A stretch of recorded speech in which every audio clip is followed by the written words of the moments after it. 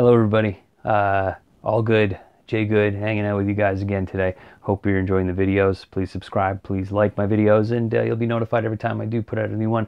Again, I'm enjoying this process, so I'm going to keep going until somebody tells me to stop. And then I'm probably going to keep going.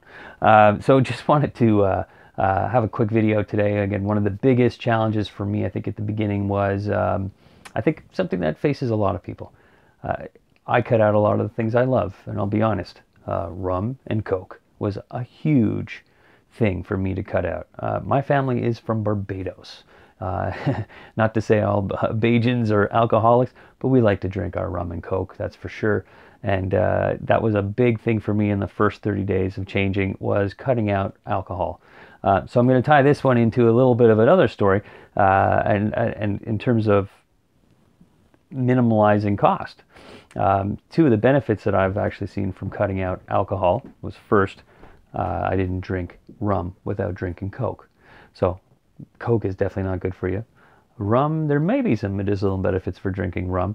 Not to say completely cut out rum, but when you have 2 to 3 rum and Cokes every evening, even if it's just a couple days a week, you are adding at least 150 to 400 calories, possibly more, to your diet every night. In addition to the food you're already eating, that can be a significant change, and adding a lot of weight. And I think that's what attributed to a lot of the weight gain that I did over the years. Just a slow, repetitive adding these calories into my diet definitely took an effect. Not to mention on a Friday or Saturday night, getting together with friends and having a lot more alcohol than maybe you should. It's happened many times. It's fun. You got to enjoy it. You can also enjoy a lot of things without the alcohol. So again, not telling everybody to quit completely, go cold turkey and not have another drop of alcohol, but I drastically reduced the amount of alcohol that I drink.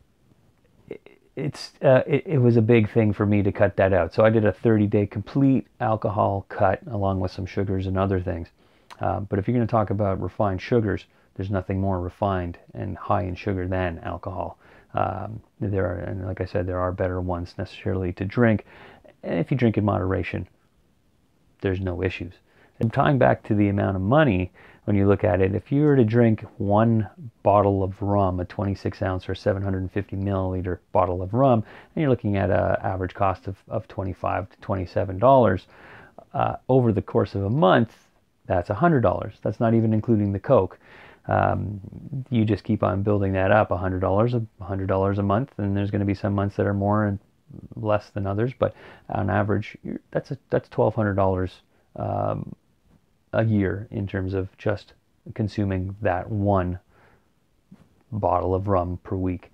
And I'll be honest, that's probably roughly what I was doing on average. Not every week, but there would be other weeks that I'd probably have more. You know, to unwind and reduce stress, that's something a lot of us do. And it does make a big impact on your body. So definitely there are better ones to have. Red wines, some white wines. There are lower glycemic levels like vodka, gin. But it can make a really huge difference. And if you're not looking at that as something, if you're trying to cut the weight, that's definitely something that you should entertain, because people don't realize just how many calories are in one glass of rum and Coke, or gin and 7-Up, or whatever your favorite drink may be. So take a look at it. Again, not saying you need to quit, go cold turkey.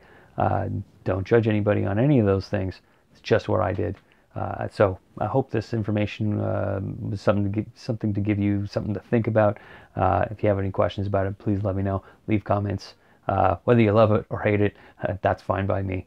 And look forward to those comments.